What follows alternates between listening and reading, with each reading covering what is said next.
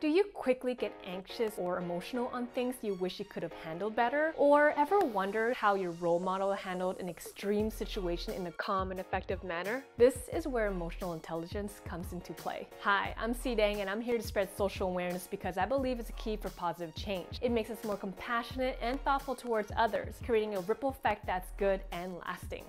Hold up, let me rephrase that first bit. I'm here to spread self and social awareness, because let's get real. You can't really learn how to socialize with people until you understand who you are and what makes you tick. EI, emotional intelligence, is a complex topic. I will make more videos and break it down for you, just like my last series on the art of social interactions. Haven't seen that last series? You can check it out by clicking on the link at the top right of your screen, right here.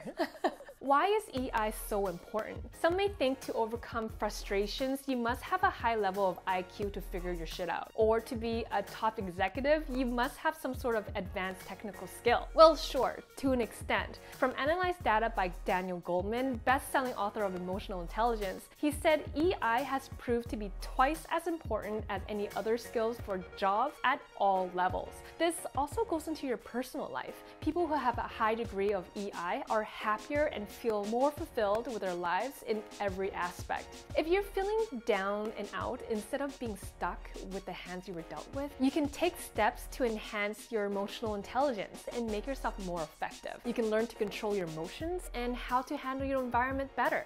Who wouldn't want that?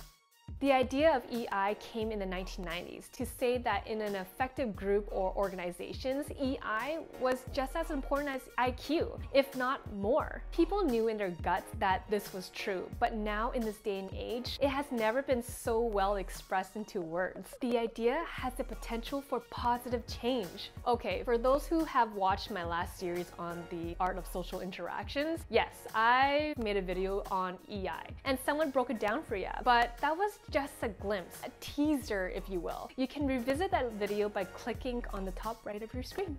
But for this series, The Art of Emotional Intelligence, we are going to dive deep and go through each component with a list of examples to get a good grasp and understanding of it all. The list of components for EI are: 1. Social awareness. This is to learn more about your character, your feelings, your motives, and desires. It's been said the process can be painful, but it leads to greater self-awareness. 2. Self-regulation. The ability to be in control of your emotions and respond to situations and other people. In other words, the key to managing change and stressful situations. 3. Reading the sitch, or situation awareness. To know your surroundings, make a prediction of what could happen, and then using this information to act. Or to simplify it, look, think, and act. 4.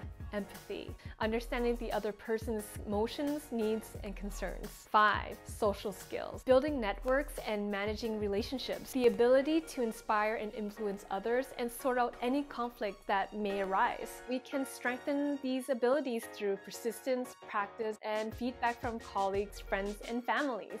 Stay tuned for future videos where we will go through each of these components to explain and give you examples of how you can apply them to your everyday life. That's the end of the video. We all know how EI could help lower our anxieties, but most importantly, let us take control of our situation and handle our emotions better. Please help and share this video to those you know who could use this valuable skill. We are all in it together to push ourselves to live to our full potential. Thank you for watching. I'm C-Dang. I'll catch you next time.